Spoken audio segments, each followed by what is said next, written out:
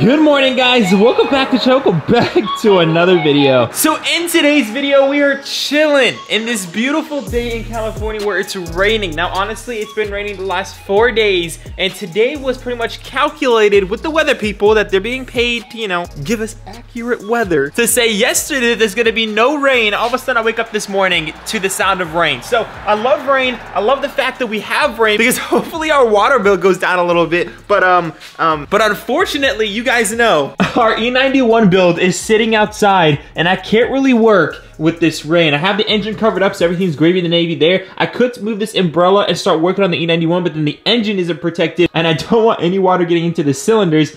So yeah, we're just in a little bit of a situation, and that's the reason why I just can't film. And I know a lot of you guys are gonna be like, Nour, it's time for you to get a shop. You're a big boy now. And I'm like, yes. We're finally established in this home. I'm very grateful to be able to afford this home and bought this home. But the next thing is for us, after getting the Audi R8 for the goal of 2022, maybe the goal of 2023 is getting our own shop. We'll see, guys. I definitely want to get a big shop if I'm gonna get a shop, because honestly, the idea of getting a smaller shop for $800 a month, I'm not gonna lie, it's just not cutting it. If I spend $800 to like $1,100 a month, I'll be able to fit one, maybe two cars in a garage. And honestly, it's not really gonna be like that great. It's gonna be pretty pathetic. And if I go ahead and raise that budget to $2,000 or $3,000, honestly, I'm leaning more towards $3,000. But we need to find a way to make that kind of money. But if we can get $3,000 a month invested into a shop, we can get a pretty amazing big shop, and that would be pretty sick. Maybe I'll call some of the boys up and see if they want to all get into a shop together. I think that'd be kind of cool, just a YouTube-oriented shop. I did that idea before, and it severely backfired, and that's the reason why I don't have a shop anymore. But I did it with the wrong people. So long story short, as long as I do it with the right people, hopefully everything be gravy in the Navy. But in the meantime, guys, we are pretty much just waiting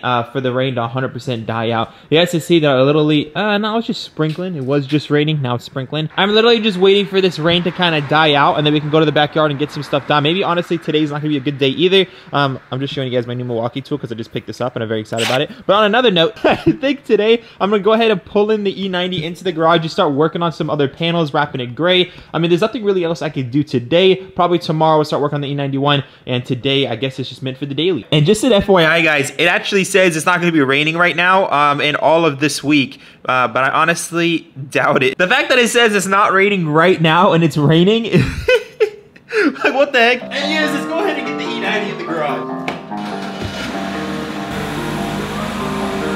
So yeah, guys, I ended up wrapping this car partially in Nardo Gray already. Reason being, honestly, I really wanted to get the original color to be paint matched because this is a very rare and beautiful color. But as you guys can see right over here, this is what the water is doing to the paint. This car looks like it's been resprayed at one point, and it's bubbling up underneath the clear coat. And eventually, as you guys can see, this actually probably more even fades. If I go ahead and move my fingers, you guys can see how the water just gets behind the clear coat and then eventually starts cracking up like this, and it just keeps cracking, and there's nothing I can do about it. Like right here, all the clear coat's pretty much off the trunk. We have a huge clear coat issue starting on the rear bumper. I didn't actually have a clear coat issue until the rain kind of came up. Now I have a rear bumper problem. This quarter panel has some severe clear coat issues. So you have two quarter panels with severe clear coat issues, a trunk, a rear bumper, this mirror crap right over here. The hood was so ugly to the point to where I didn't want to park this car anywhere. It just got really ugly and started peeling everywhere. And we had like patches of peels everywhere. While I'm driving, I literally see clear coat flying off. So I was like, you know what? I think it's time to at least sand down the hood and wrap that. And actually, we ended up wrapping this thing, and it came out pretty dang good. So I'm pretty happy with the hood. I did this on my own, so we did get a little bit of dust particles and stuff underneath because we didn't have a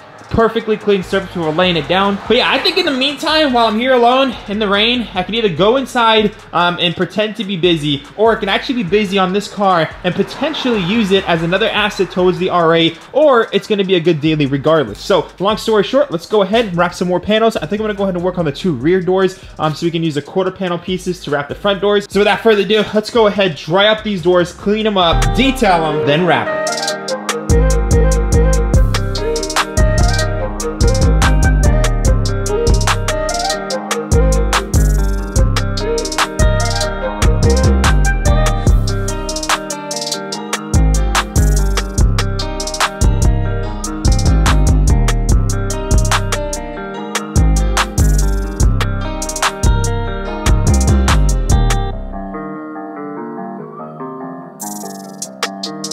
guys, after cleaning this panel, this is one of the good panels, I was like, man, I don't want to wrap this. But then as soon as I put the wrap on it and peeled it up a little bit, that's what happens. That's what happens when you guys get a cheap paint job. And whoever that painted this entire car just did the worst. I barely had wrap on this door, and it peeled off on this door as well. So now these two panels are now bad panels. And I'm pretty sure, honestly, at this point, guys, every single panel on this car is bad.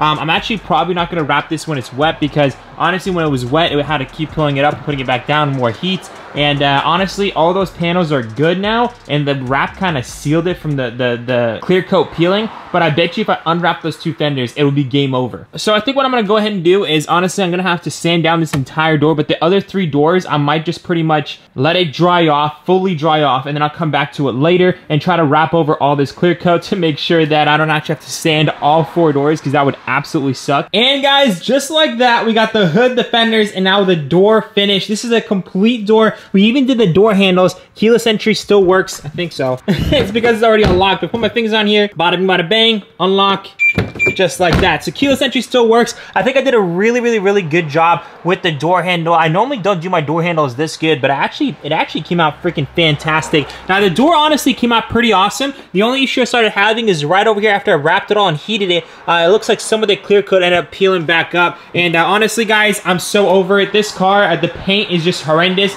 It's just something to live with. I'm gonna go ahead and sand down this door another day and knock that out. But in the meantime, the sun did come out, so let's go ahead and go work on the E91, because that is a project you guys all want to see. This is a project you guys are just gonna see me work on here and there, just because it's the daily. But whenever we actually have sunlight, we're gonna go back to the backyard and work on that E91, because that car is our pride and joy. You guys saw the weather. Supposedly, it's not supposed to be raining in the next couple of days. So I'm gonna go ahead and take off all this stuff so we can start assembling the engine bay.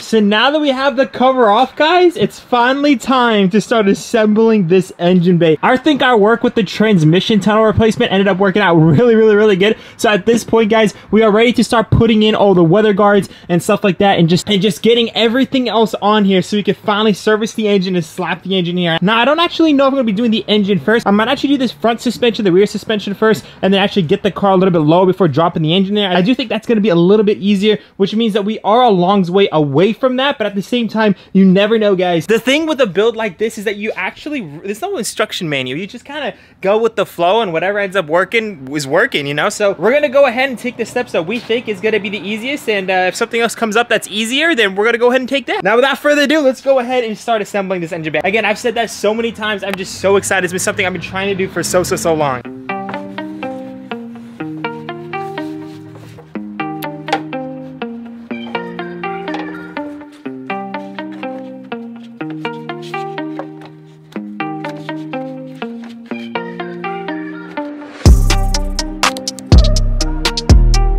So this bracket for the O2 sensor went on perfectly. This side, on the other hand, unfortunately, has no screw holes. So if you guys look at that, there's literally nothing that mounts it from the top or the bottom. So my goal is, instead of putting 2 screws, to basically make it to the point to where once you screw it on, if you ever unscrew, it's gonna strip that hole. I'm actually gonna use these guys right over here. So you can just pretty much push in the tab and open it up if you ever wanna remove this piece. I kinda wanna get an OEM finish, and I wanna have every single bracket from the M3 onto this car. That being said, let's go ahead and drill out 2 holes big enough to hold these 2 guys and install our bracket. And guys, after making 2 tabs, one on the top, one on the bottom right down there, this thing is perfectly mounted. If I go ahead and move it back and forth, it's not going anywhere. So now that we have the O2 sensor bracket on this side and this side, we are officially done with this whole transmission tunnel area. We even have the drainage hooked up, and everything mounts over here perfectly, like literally perfectly, with our brand new transmission tunnel bracket with that we ended up welding up. I am so happy. And do not worry, guys, when I actually drill those 2 holes, I actually used a primer as well, just to make sure that those holes do not rust up or anything like that. So I'm on top of it, do not worry. Now, without further ado, let's go ahead and put some more shielding on and transfer some more things from the E90 M3. Hopefully we don't have to make any more brackets. Hopefully the rest of the things are transferable. For the most part, everything should be transferable, but some things like that bracket, like the transmission tunnel, we do have to do some modifications, but I'll show you guys every single modification just in case you guys want to do something like this down the road.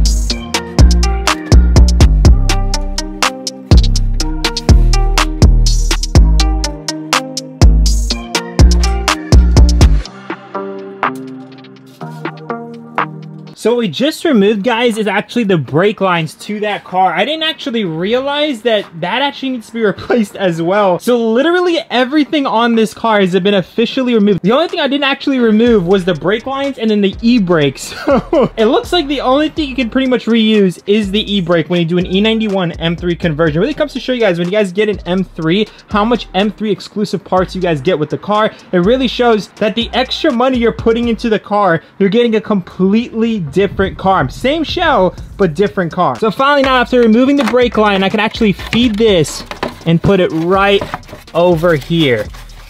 Just like that, guys. That looks pretty much perfect. Before we actually get this heat shield on, we actually have to put our brake master cylinder right in here. So that should be a perfect fitment. So once I actually get that grommet sitting in place perfectly, I can actually put that heat shielding on, and bada bing, bada bang, that section is completely done.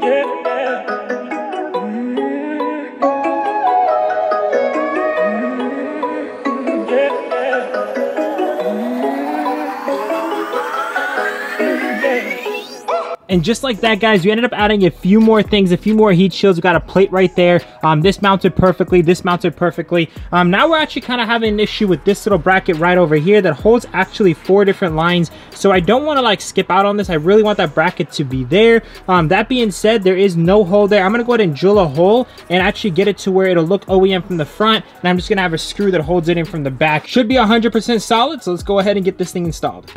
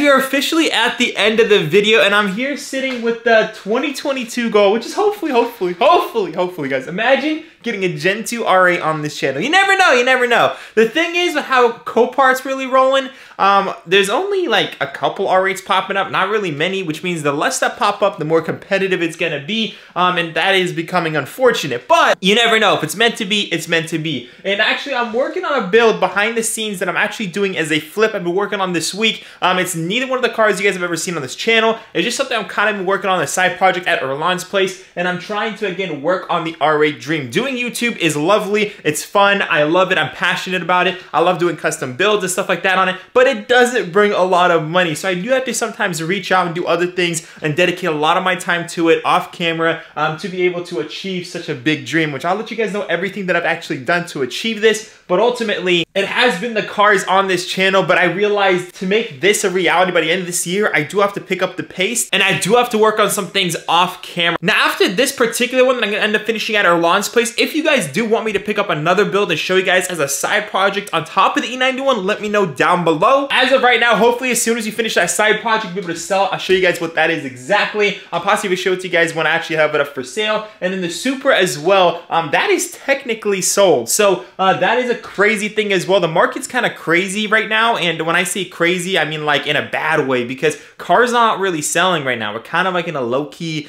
like, weird place. So cheaper cars sell all day every day, but more expensive cars not so much because of the whole loan issues and things like that. So long story short, guys, we are making progress towards the R8 dream, and I'll fill you guys more into that down the road. But as of right now, guys, speaking of progress, the progress on the E91 build has been absolutely amazing. I'm super happy that we finally have most of the engine bay stuff put together. We have a few more things we have to transfer on the engine bay, and then the engine bay is done. We can actually start putting the subframe, the front suspension, lower it on the front, and then we're probably actually going to work on the whole undercarriage of the car, try to get everything assembled on the undercarriage of the car, so it's ready to rock and roll. Literally rock and roll. So once we actually get into the rolling chassis, then we'll be able to actually start transferring on a lot more of the things, from wiring, do coding, do stuff like that. I'm super excited to get this build on the road. I've contacted a few other companies that have actually built E91 M3s, because I'm not the only one that's building an E91 M3, but I think I'm building a, you know, special edition. So it is going to be technically a one of one. I've never actually seen one in this color, like, ever. Not a picture, not a video, not nothing. So